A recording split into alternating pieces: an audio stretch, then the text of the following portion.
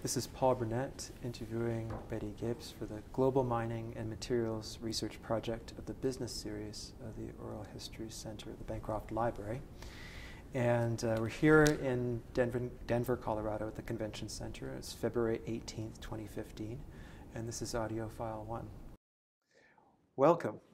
I wanted to ask you a little bit, as I usually do, about your background, where you grew up, and your family. Yeah, I grew up in Virginia, and I'm the oldest of 10 kids. I left home just as the 8th one was born, so I really don't know my youngest brothers very well, but I spent my childhood in a large family, very active and so forth. My father was a carpenter, and my mother was a court reporter. So when I was like 9 or 10, my mother started teaching me stenotype and typing. So I spent a lot of some of my childhood time typing court cases for my mother, but she also paid me. So by the time I graduated from high school, I had enough money for my first year in college. Really? Yeah, and it was my going away money. It's like, okay, I'm out of here. You've done your time as a court stenographer. Yeah, right. Well, I did transcribing, but I could read the notes. Right. You had to be able to read shorthand. Yeah. Well, no, it was a machine shorthand. Okay. It's a stenotype. You see them. See them they have them in the Senate. Right, and the little machine. And the tape that goes into it. Yeah. Right. Great. And so that was your going away money to college. Yeah. Did you have an idea of what you wanted to study? Well, and I didn't remember this until later, but I used to know a boy when I was about 9 or 10 years old, and he was very interested in geology, and he brought rocks around and all that kind of stuff. So it was kind of like a germinating sort of idea. And then when I was a senior in high school, I was reading this book about a mining engineer in the West, and I don't think I'd ever even heard of a mining engineer before. But I had been thinking of going into engineering because I had two uncles that were engineers. And I didn't want to be a teacher, a housewife, or a secretary, or a nurse, which in the 50s, that was, those were the things that women did. That's right. And so I said, no, I don't want to do any of that. I've already done that. Yeah, you had been supplied with, quote, quote, women's work by your mom. Plenty. Right. Yeah. And I was like, no, I want to do something else. Right. Were there other women role models that you had? I mean, your uncles were role models, but did you know of women who were professionals in the 50s? Nobody you knew? No, it was just, this is what I want to do. Yeah. And, and I think there were probably some teachers or something that sort of just tried to discourage me, but I think the thing that carried me through school and working all these years is that this is what I want to do, why? So, okay, you don't think maybe it's a good idea? Well, or, what are you doing here? Women don't belong here. Right. It's like, yeah. Right. So you just sort of took it in stride. Yeah. If there was some kind of hostility or opposition to your ideas. Yeah. So this would occur when you would tell people about your plans, and they would have that kind of reaction. Yes. So I was not particularly encouraged. Yeah. There were a few people who said, "Oh, that's really sounds interesting," and I remember in high school somebody must have come to the classroom, and I said I wanted to be a mining engineer, and they said, "Oh, you're going to go to the Colorado School of Mines?" And I hadn't even thought about it at that point. Right. But when I finished high school, I did start at Virginia Tech. Yeah. And because I was in state in Virginia, so you got the regular tuition. Yeah, I got regular tuition, right? Yeah.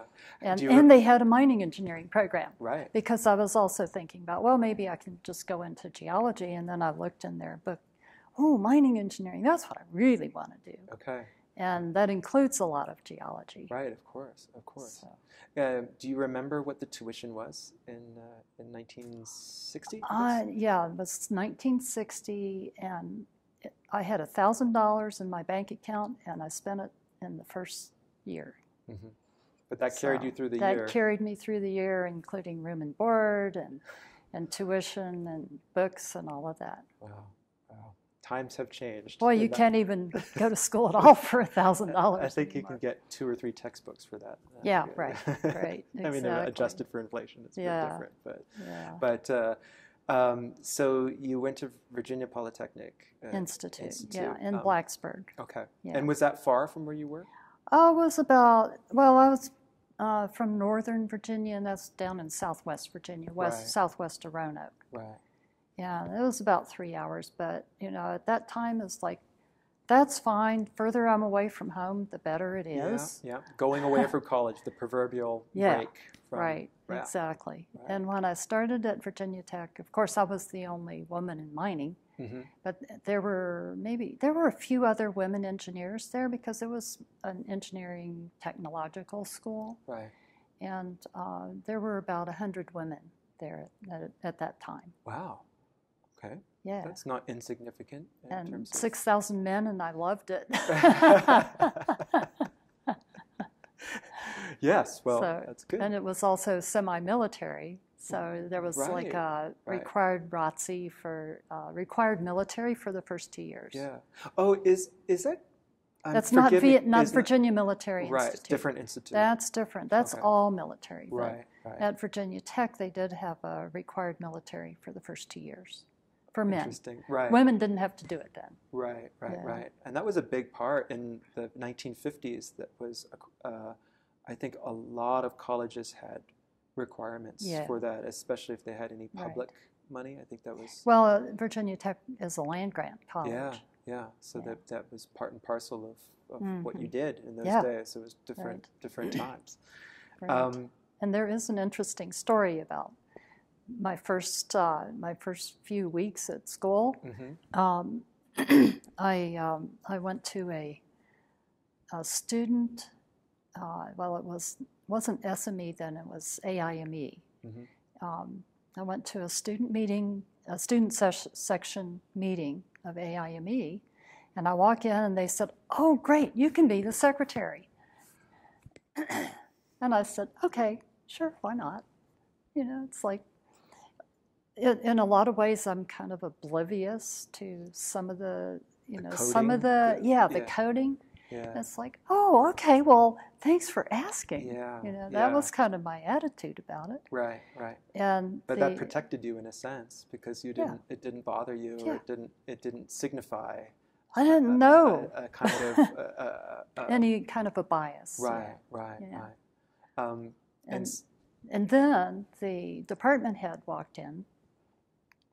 And he says, well, we can take you through the mining program. We can get you a degree in mining engineering, but you'll never be able to work as a mining engineer.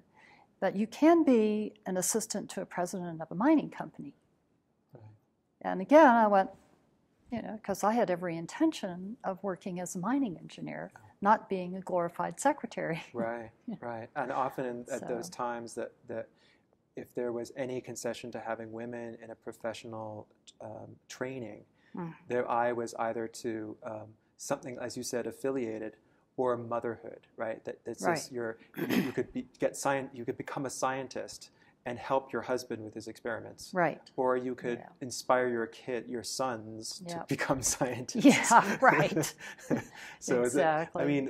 Princeton did not allow women in graduate school until 1963. Wow. Those are the times. Women were not allowed to work in mines in the 60s, and I think in Colorado that didn't even change until the late 60s, early 70s. But my college career was kind of disjointed because I only had money for the first year. I worked in the summer. I had money for another quarter, and then I said, well, I don't have any more money, and my mother was, they had a bunch of kids. Yeah. And so I said, okay, well, I'll quit. I quit school. I worked at Virginia Tech. I got a job there and doing secretarial work, which is fine. You know, I had the skills. And then after about 6 months or so, I started taking courses part-time. Because if I took courses part-time, I didn't have to live in the dorm. Right. And I was independent and always been really pretty independent anyway, I reckon. Yeah, yeah. And so I stayed there doing that until about 1964. And then I came out to Colorado because it was like, oh, I want to go to the Colorado School of Mines. And I had an uncle that lived in Boulder, and a friend of mine was driving out that year. So I said, oh, I'd like to go along with you. So I came out to Colorado, worked here for a year to get in-state status, and then went back to school. Great. And worked during school to support myself. And from that first time it was mentioned to you, Colorado School of Mines was kind of the Harvard of the mining industry? It was kind of in the background. Yeah, there, yeah. This is Right. if you really want to do it, this is the Right. place to do it. Yeah, yeah. And Exactly. there were fantastic professors there as well. Yeah, very good. Yeah, School of Mines had professors then, and they still do, that have actual industry experience. Yeah.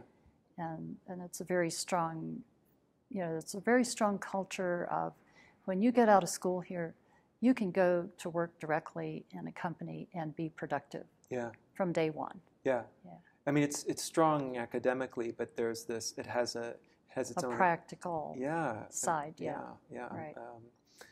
And one of the other people I interviewed talked about, and this is a bit before your time, but talked about the kind of culture of the students, and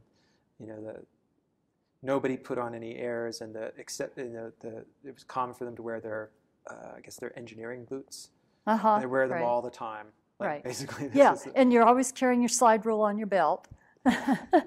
So how was that for? That sounds like a pretty masculine kind of culture. It was, and again, it was like, I don't know how to say it exactly. It was like, oh, I want to do this. I'm going to do it. Yeah. And people I think kind of probably made fun of me for a while, but eventually they realized that I was serious about it. Yeah. That I wasn't just there to find a husband. Right. I was there to get a degree in mining engineering and work as a mining engineer. Yeah. So if you had conversations with people, I mean, did you establish friendships with classmates and things? And and I still kind of keep up with a few of them. Yeah. Yeah. And so I guess they just didn't know what to make of you. That's true. Right. And so they called women pigs, and Wow. And I had this comment one time. This guy kept looking at me, and he says, "You're feminine."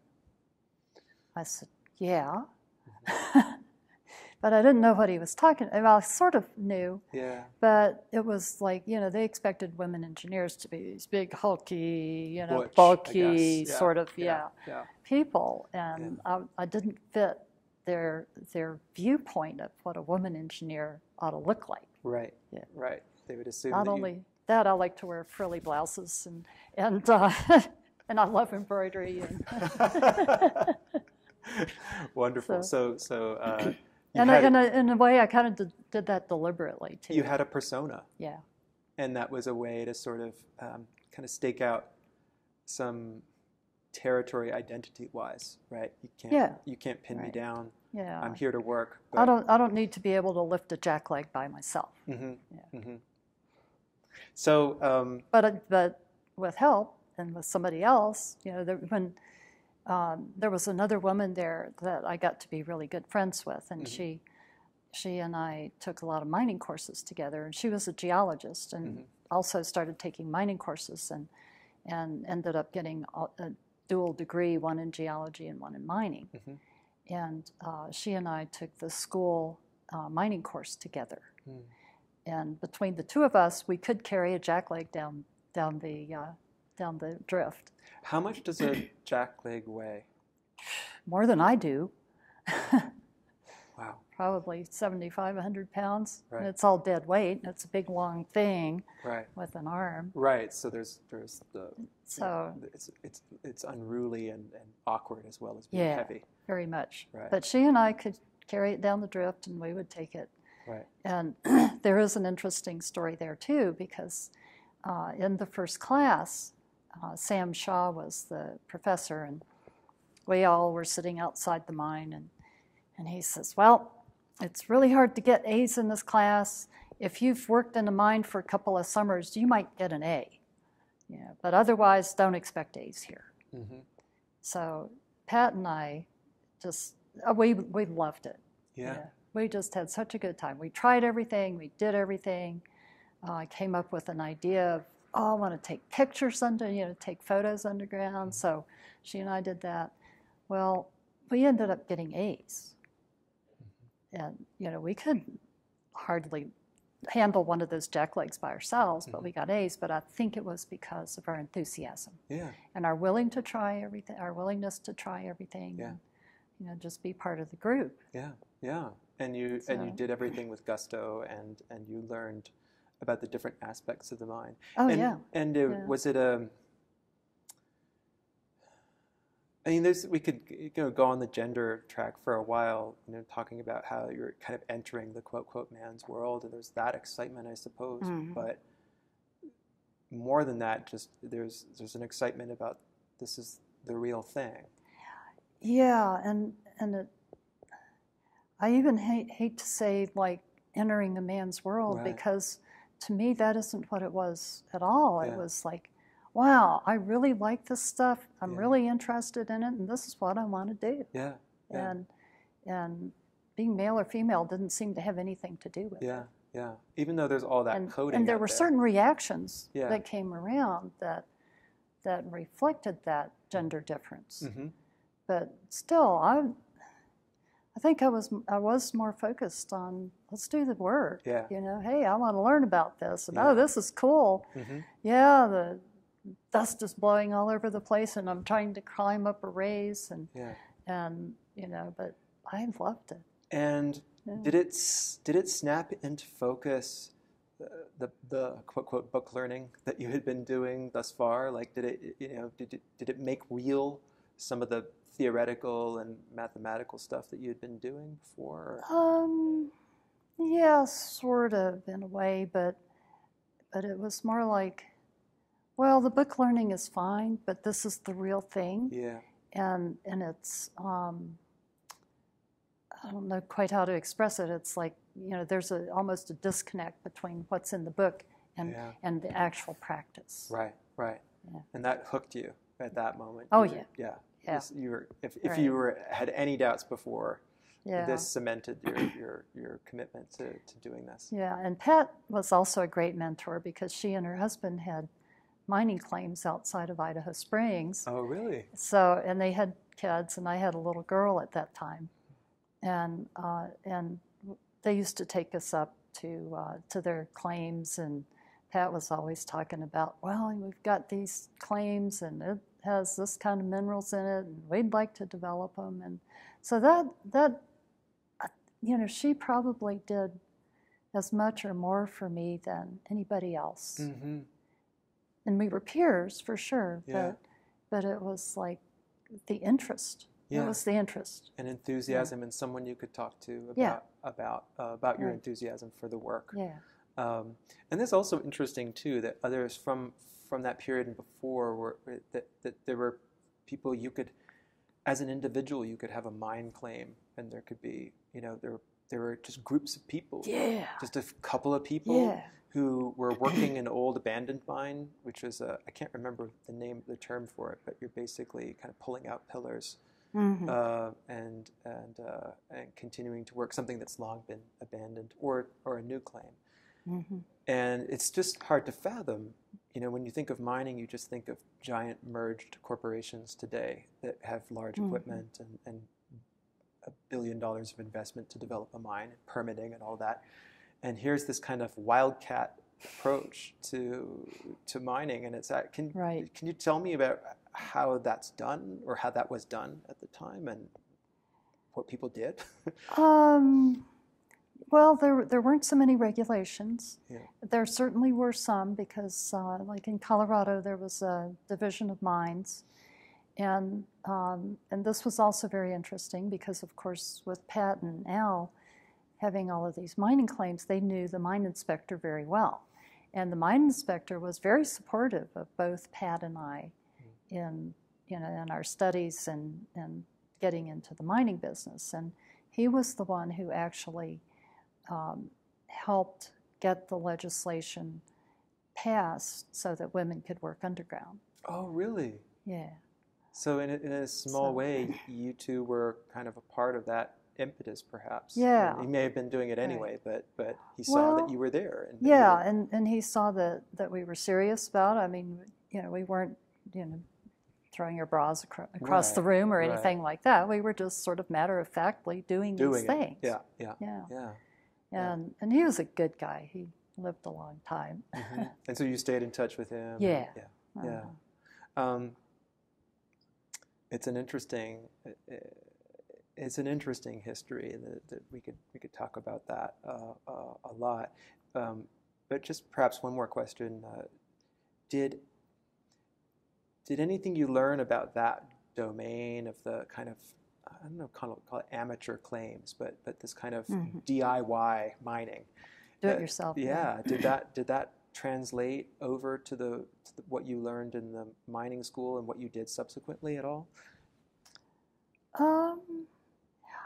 I think that what it did, as much as anything, was it sort of connected me with real mining, the reality of mining, that we dig rocks out of the mountain, way, and then we there's something in them that we can get out that's worth something, and it's sort of all started hanging together. There's something kind of mythic about it too, and the Tommy knockers and and another person I talked to, he was reading kind of adventure stories as a kid, and sort of there's something romantic about mining at that level. Oh yeah. As part of stories and. Well, my high school story that I was reading was about a mining engineer who was going out to some claims, and there were prospectors, and he was proving that these claims were worth mining and all of that sort of stuff. And so it's like the old time prospector image, and the guy who goes out and beats on the rock, and he doesn't necessarily know very much about the technology, but other than, well, okay, I can pound this rock into small pieces and get some gold out of it. Right. And I just thought that I loved adventure stories when I was growing up. Yeah. Yeah. Okay. So there is that a little bit. Yeah. Okay. Oh yeah, definitely. Yeah. Yeah. And so you are at Colorado School of Mines in the mid-'60s, 1966 until 1969. 69, yeah. Yeah. Those are heady times in the United States, and you're in Golden, Colorado at that time, so perhaps a bit removed from that, but it's on the radio, it's on the television, and so what was it like? Is it just kind of in the background, or was it, because so much was happening, and I'm thinking we just did the 50th anniversary of the free speech movement at Berkeley, and that all that was going down in 1964, and Berkeley got its reputation for this kind of place where unrest happens. Yeah, well, I moved to Boulder in 1964, and that was kind of before the hippie movement, and the hippie movement kind of started coming around about 67 or so. And so it was like, I was kind of drawn to that, but I still had this thing about, I want to get this degree. Yeah. So I was kind of like in Boulder, I was very conservative, and at the School of Mines, I was kind of a hippie. Interesting. Yeah. Were you drawn to the music at all and that kind of thing? Some. Yeah. Not so much the music, but just kind of the counterculture thing, rebellion against the rigid ideas of things. And that resonated with you, obviously, because you were breaking those boundaries. Yeah, because I'm a little strange and I don't follow the norm. Right, right, things like that. Yeah. You know? So I think that was it. And because it wasn't the drug thing. You know, I was not very much into the drug thing. Yeah, so. That comes to Colorado maybe a bit later. Well, no, it was here then. Was there? Oh yeah, oh, it was here. It was big. but another thing to me at that time was, I said, I'm in school. Don't party during the week. Don't do anything. I don't drink during the week. Yeah. If I want to drink and have fun, I do it on the weekends. And I never really got into it. Drinking and things in a big way. Right. But I was also interested in folk dancing at the time, and that's a pretty clean living kind of group. Yeah. So I would come up to Boulder on Friday nights to go folk dancing, and that was, sort of my life. Yeah, yeah, and a social outlet that is not school. Yeah. And it's important for a lot of people to have one thing, that one group of people. And it wasn't talking with engineers; it was talking with all sorts of other people. Right. And I really loved the dancing. What kind of folk dancing? International. Okay. Like Russian and Greek were some of my favorites. Oh, wow. Israeli and Scandinavian.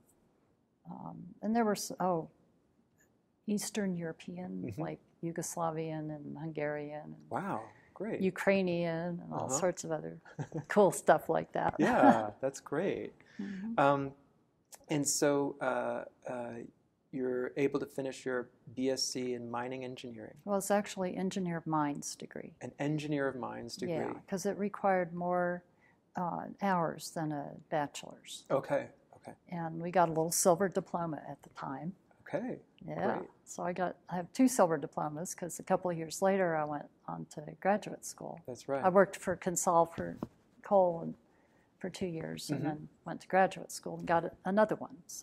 So as you had been told, that what was good about Colorado School of Mines is that it's kind of a direct conduit to the workforce. Yeah. That happened for you. Yeah. As you finished your first degree, you were right in it. Yeah, and I pretty much figured I could get a job. Yeah. And I did. And did you apply to a posting, or were you? Sometimes it's informal things, like a friend, is working there. No, they had recruiters come to the school. Right. So I interviewed several places, and I walked into the interview with this guy from Consol. It was Consolidation Coal at the time, and I guess I impressed him because they offered me a job. Right. Right. And some people were sort of put off by a woman who was in engineering, but every now and then I would come across somebody who really sort of was, this is good. Right, supportive. Yeah. Yeah. Right. And so, and they hired you. What was the nature of the first position? I was hired in the exploration department at Consol, and they, I think, did not quite know what to do with me. Okay. And they put me on this project. It was building a geological database. Right. And this was sort of the beginning of my interest in computers. Because I'm kind of lazy. I don't like to sit around punching a calculator. I'd rather put it in a computer and let the computer do the work. Right, of course. Yeah. Of course. So, so that was my first job, and it was kind of interesting because they had, I don't know, several people that had started working on this project, and they really never quite got it off the ground. And I went in there and just started doing it. Yeah. And it's their database project is still going to this day. Of course, it's changed a lot. I bet. But somebody had to get in there and go through the old printed records and get them into punch cards. Right, right. And this is core data and that kind of stuff. Yeah, yeah, like drill hole data. Right, right. Yeah. So that's a massive transition, and that happened. That's something. Yeah, this was like 1970. Yeah. Yeah. Yeah. And so did you have to write the code for the data? Like, did you create the database? I created the database. What I Okay. did was they had a computer department, and the computer department actually wrote the code. And they built the database system. They were working on programs to plot the drill logs, and they had a program that would do some contouring. And but I supplied the data that went into that. So what I did was I worked with them to develop some data forms, because I knew what kind of data there was. So I developed the forms along, kind of back and forth with the computer department. Right. And I think that probably what my initial contribution was is like, okay, here's the data. Oh, sorry. Here's what we want to do with it. And so my creative part was, how do I go from here to what we want to do with it, and what kind of information is needed from this original paper data to satisfy what goes into the computer programs. So, right. So it's an iterative process, back and forth a little bit. And there were some other computer things going, database things going on at the time. So I did some research around. I also visited a lot of the Consol mines and said, this is what we're doing, and we're wanting to, we're going to build this database, and how does this fit with what you are doing here? Right. Presumably you have to sample over time, like what kinds of records were being kept, because I imagine they change. They would add columns in particular areas. Right. And, like there are certain, I think it was even the USGS at that time had some codes for like SH for shale, SS for sandstone, LS for limestone, and so forth. So I incorporated those, and then started sitting down. I started writing stuff into these forms, and then that kind of got going. And then the head of the department hired a couple of people to just do the that straight coding, because that's really that's a clerical thing. And I guess he realized I had more to offer than than just writing stuff in little columns. Well, that may have been part of it initially, because historically, computing as tabulation work had been quote quote women's work. Like they had, it had been. It was a way for them to sort of translate in their heads what where does this person fit. But coding and writing software and doing some of the higher end stuff that you were getting involved in was different. And I did start writing some software at the time, and I really had not studied any programming languages, but a couple of guys in the computing department sort of took me under their wing and said, "Oh, you can do this, and we have this time-sharing system, and here's how you make a basic program." So I learned that part, and then I was talking. The department head knew what I was doing. Yeah. So he showed me this big long, kind of accounting sheet that had all these calculations in it, and it was float sink calculations, something you do with coal. How much you do certain things to it and get rid of the bad stuff and keep the good stuff. So anyway, there were probably maybe 15 or 20 columns of this thing, and he knew I was playing around with learning some programming, and he says, "Can you write a program for this?" And I did it in a couple of hours. Is that what they call a flow sheet? Is that no, that's different. Okay. That's different. Okay. But he had it was like what you would put into a spreadsheet now. Right. It was basically a spreadsheet on paper. Right. And so you wrote the code for that. I wrote the code for it in just a couple of hours. I mean, maybe an afternoon or something, and took it into him, and he was, oh, and boy, was he impressed.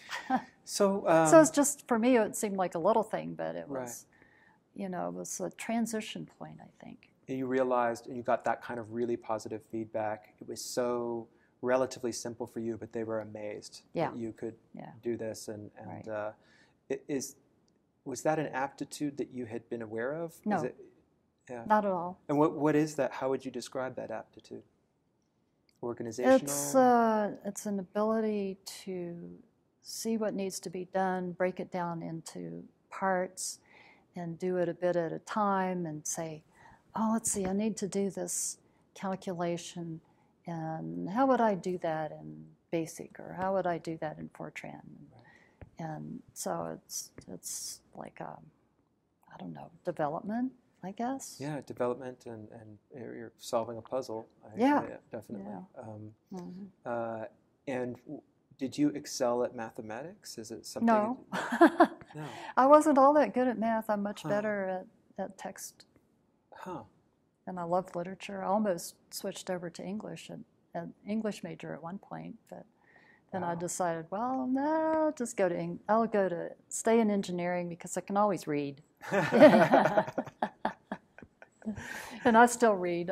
I'm reading Chaucer again right now. Oh, wonderful. Yeah. Wonderful. So you've kept that interest. Oh, yeah. Yeah. Oh, yeah. I have a wide variety of interests. Great. Well, we definitely need to fit that in there. Yeah. Sure. As we go along, if you Yeah. have interests that you want to talk Sure. about. I mean, I guess your hobbies evolved over time, or did they stay the same pretty much? Well, reading, of course. reading, yeah, I still love science fiction, so I've been doing that for 50 years. Yeah. What do you love about science fiction? It's exploring new avenues of things, and new different ways of looking at things, and it's like, okay, suppose there's this situation, how might it evolve if something happened? Right. Like alternative histories sort of thing. Right, counterfactual kind of things. Or going to the stars, and so I think it really expands the mind. It does, and it seems to be particularly, not to reference any stereotypes, but it does seem to be particularly resonant with engineers, that there's this, like exactly the way you say, that you start from a slight alternative point, and then you develop it with your imagination, and you follow a trajectory. And so right.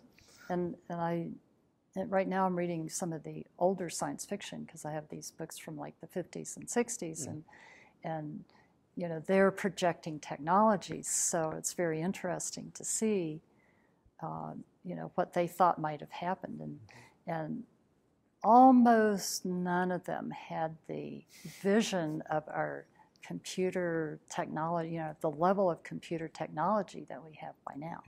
Yeah.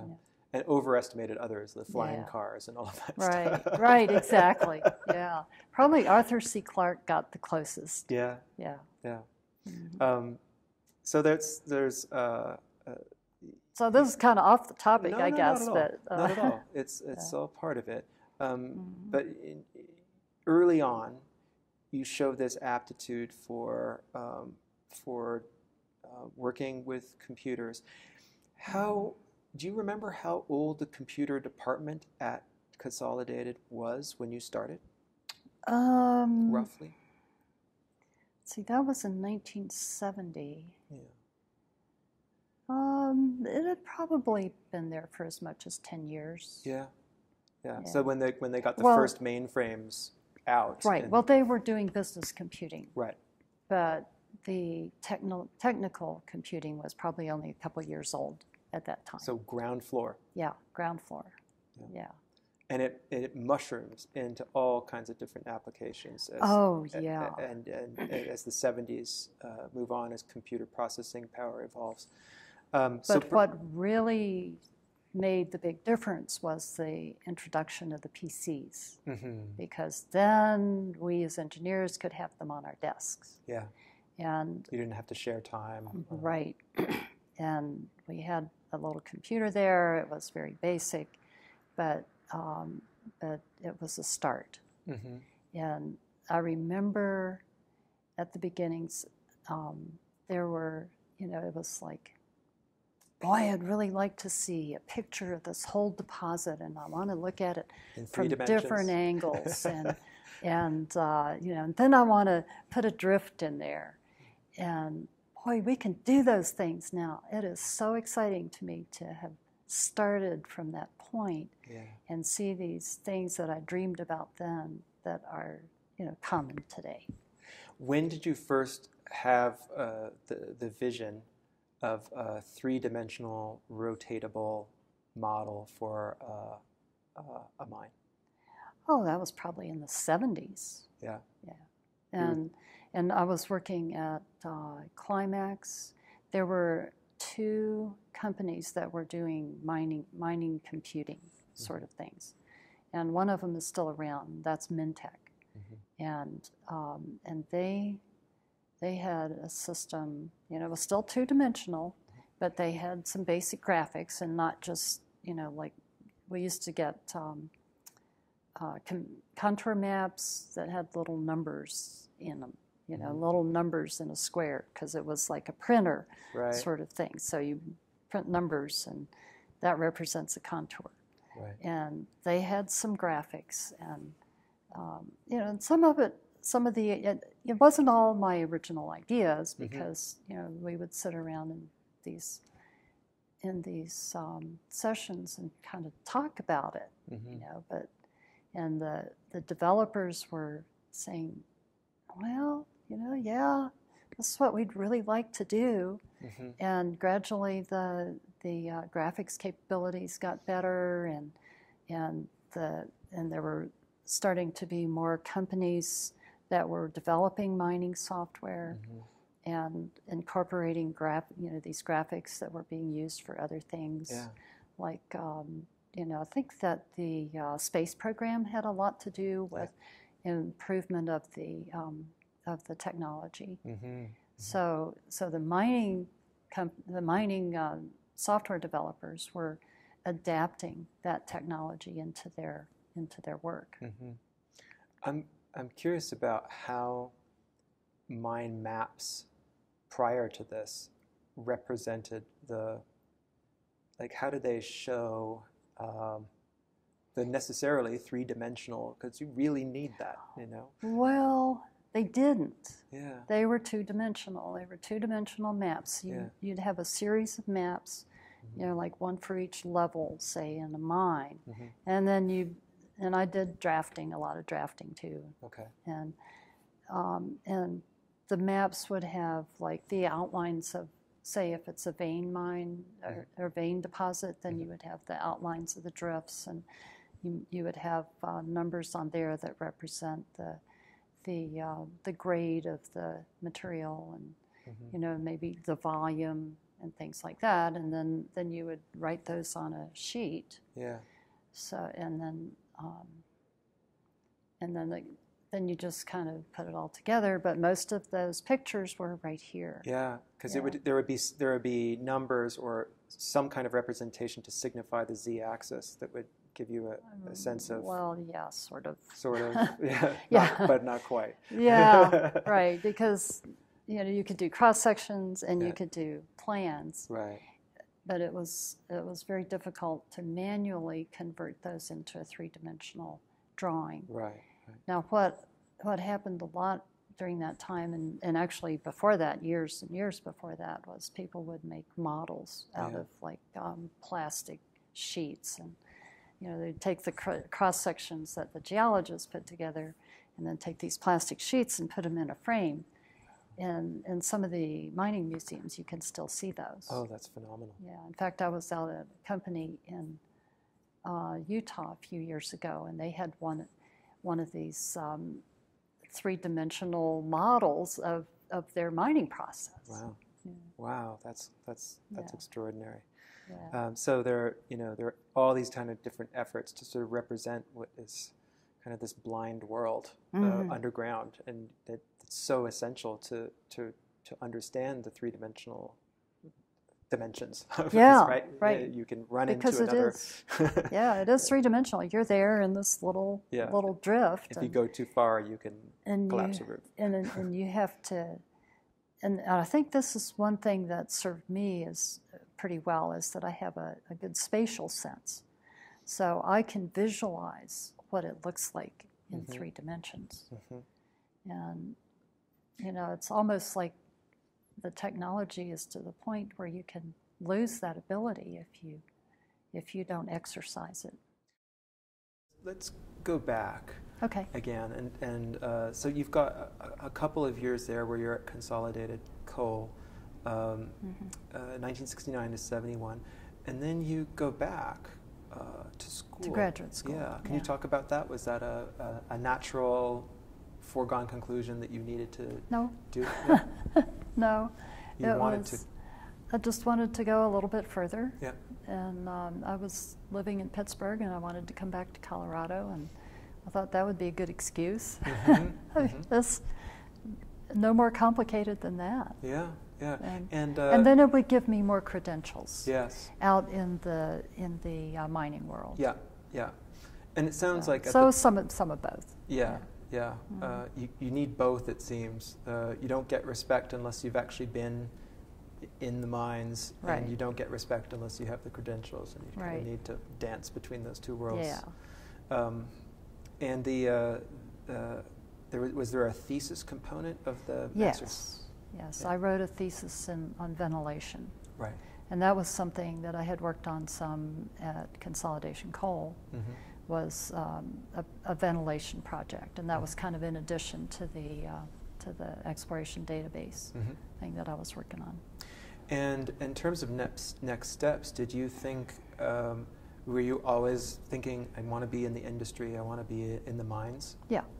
Yeah, and after graduate school, I said, I don't want another office job. I'm going to apply for jobs in mines. And when I got out of school, and this is kind of an interesting story also, because I was out of school. I had been so busy getting the degree that I hadn't really looked around for jobs. And I went to the school placement. The school had a placement office at that time. So I went over there and I said, you know, I'm out of money. I really need a job. What do you suggest? And at that time, Climax Molybdenum had an office like just across the road, across 6th Avenue from the school.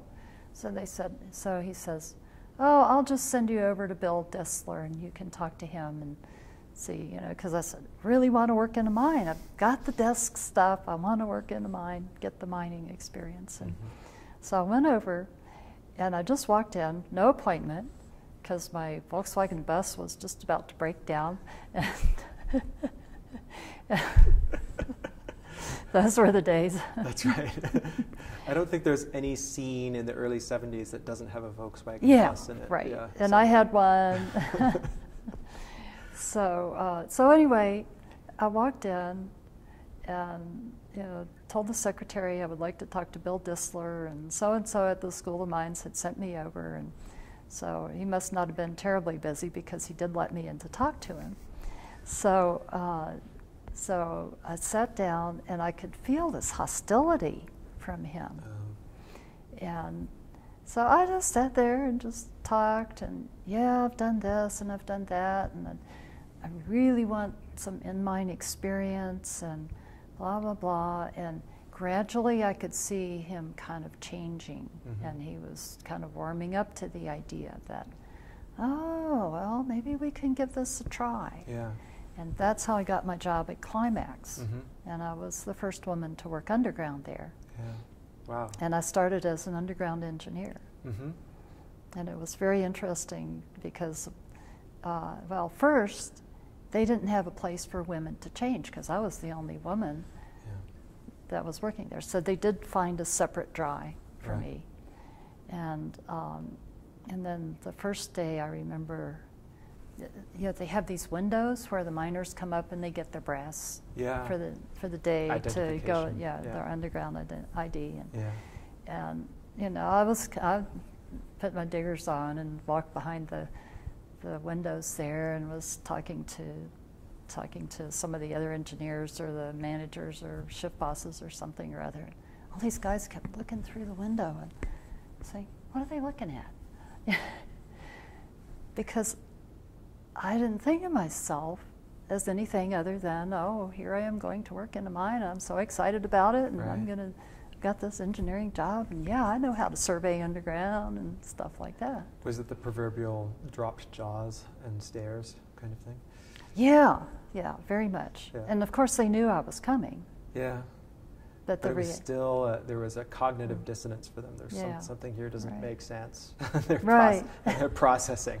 Yeah, right. And there was, I don't think they knew, again, well, I did have the job as an underground engineer, so I knew that I would be surveying, but I think that the company was not sure how it was going to work out. Mm-hmm. And I treated people underground just like I treated everybody, kind of like a little bit sarcastic, and you know, lay some shit on me, I'll lay it back, you know, and stuff like that. Mm-hmm. So I got along. So it's one of the others I interviewed talked about